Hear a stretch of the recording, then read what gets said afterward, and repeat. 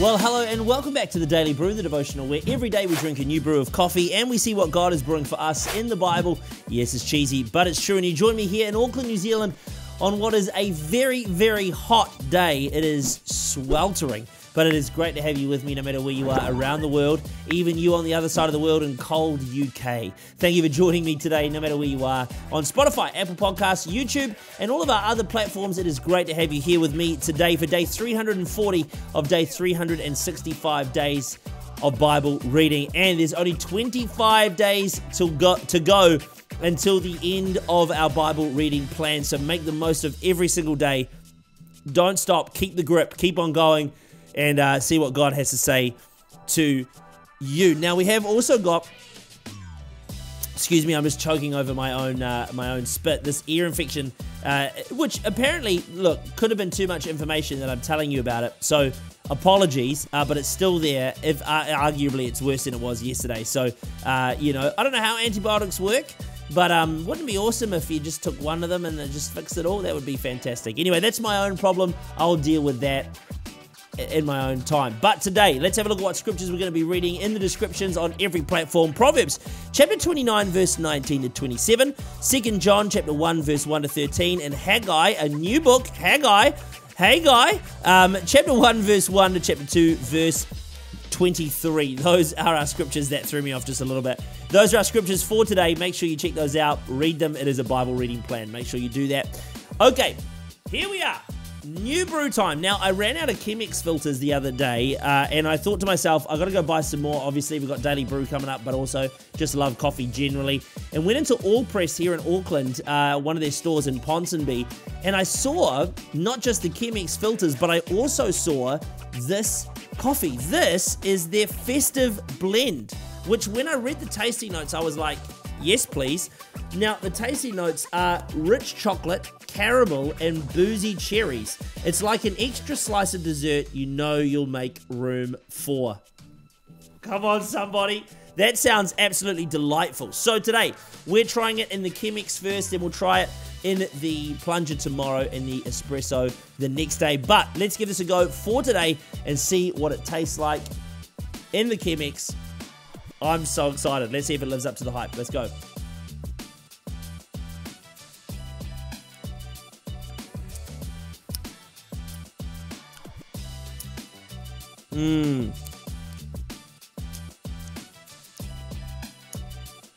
Yeah, it doesn't taste like anything that the packet says.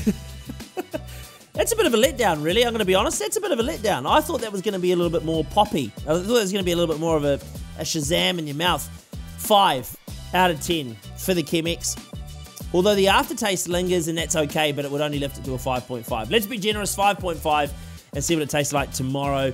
That is it for the brews, the festive blend for All Press in the Chemex. So far, so mediocre. Anyway, let's move on to the Bible, the reason that we are here. Okay, this is one of the monster passages in Proverbs. Now, it's huge. It's also one of those ones that I'm not super comfortable after reading. Why? Because of these 3 main topics. Don't speak before you think, control your anger, and trusting God is the ultimate source of justice. 2 of the 3 of those I find incredibly difficult, and I'll allow you to pick which one. If I'm honest, I do struggle with some of these things. And in this passage of Scripture, there's a great weight that's given here to humility and ensuring that we live a life of humility.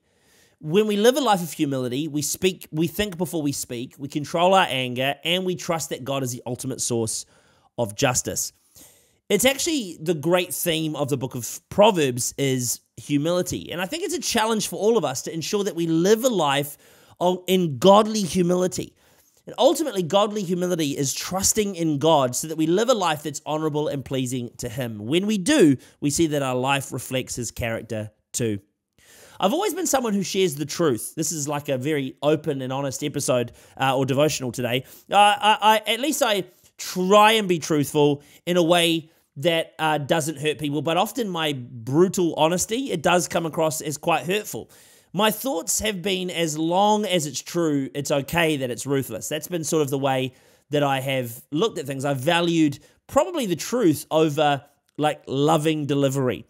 But the reality is that it's not really how it works in the kingdom. Truth without love is just hurtful. There is a way to communicate the truth without being a sad guy and breaking everybody you talk to. The other also can be true. You can hold back the truth because of quote-unquote love and your love for people, but that's not loving either. We need to be able to share the truth out of love in a loving way without withholding truth. We need to be able to share the truth out of love in a loving way without withholding truth. In this letter, we see that John goes straight for the jugular in truth, but also in love. This was important for him to share that they were both at play here. Both truth and love were at play here. The truth that he brings is heavy. There's false teaching at play here, but it's because he loves them that he's willing to call it out without anger or shaming the woman who's bringing this false teaching. Then he goes on to urge them to love one another and walk in love together. This is where liberal ideology starts to get a bit random. Quote unquote, love is love. And sure, to the degree that love is God and God is love, then sure, love is love. But let's be clear. What John is saying here is, guys, love one another and walk in love in the same way that God himself is love. Have standards for each other, champion each other, counsel each other, pray for each other, and encourage one another, but walk together in love. Love is only accurate when we talk about how God himself is love. Truth and love are not opposed to each other. They actually build each other up. You need both, truth and love. Can I encourage you today that you need both, whether it's a face-to-face or written comms or talking to your supervisor about a colleague. We need to make sure that we have truth and love at play at all times. Okay, it's time for a new book, the book of Haggai. Now, the prophet Haggai is the author of the book, and it was written in approximately 520 BC. The book is primarily 4 prophecies delivered within the space of 4 months, some 16 years after the return of the first exiles to Jerusalem. The work on the second temple has begun in 536 BC after the exiles have arrived home. But after 2 years of working, all of the work had stopped. Haggai, who lived around the same time as Zechariah, challenged the people to wholeheartedly take up the task of rebuilding the house of God. Haggai is the first voice to be heard after the exile, and his name means my feast. His book is a collection of 4 brief messages written between August and December. Each of these messages are dated, and these dates, rather than the characters or places, dominate and determine the scenes. The central purpose of this book is that Haggai is determined to convince the people to rebuild the temple. And it isn't an easy task to move a discouraged nation to rise up and build the temple, but to many surprise, he did it. 3, 2, Verse of the day. Verse of the day today is Haggai 1:14. So the Lord stirred up the spirit of Zerubbabel, the son of Shealtiel, governor of Judah, and the spirit of Joshua, son of Jozadak, the high priest, and the spirit of the whole remnant of the people. They came and began to work on the house of the Lord Almighty, their God. What is it that moves people? Is it vision? Partly. Is it clarity? Partly. Is it challenge? Partly.